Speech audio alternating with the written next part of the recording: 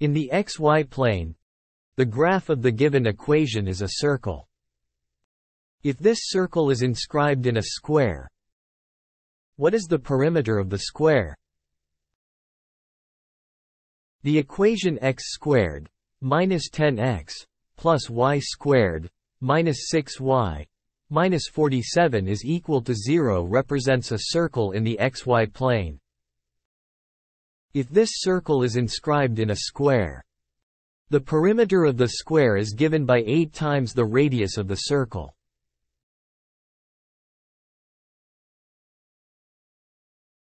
The radius of the circle can be found by completing the square for both x and y terms.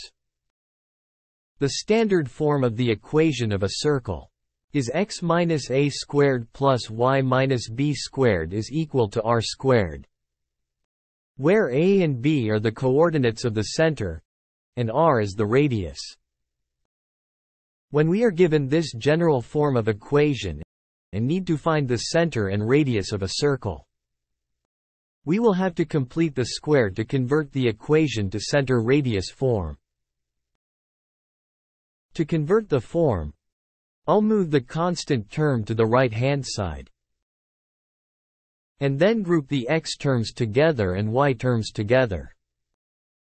Now we need to make the inside of the parentheses a perfect square. To complete the square in the first parentheses, divide the coefficient of the x term by 2, and then square -5. So I add 25 inside the x parentheses. And I also add this to the other side of the equation. Because when the same quantity is added to both sides of an equation, the equation does not change.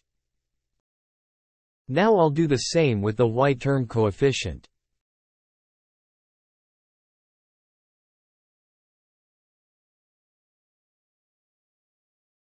The numerical value on the right-hand side is the square of the length of the radius. From this center-radius form of the equation, the radius of the circle is 9. And the perimeter of the square is 8 times the radius of the circle. Therefore, the perimeter of the square is 72.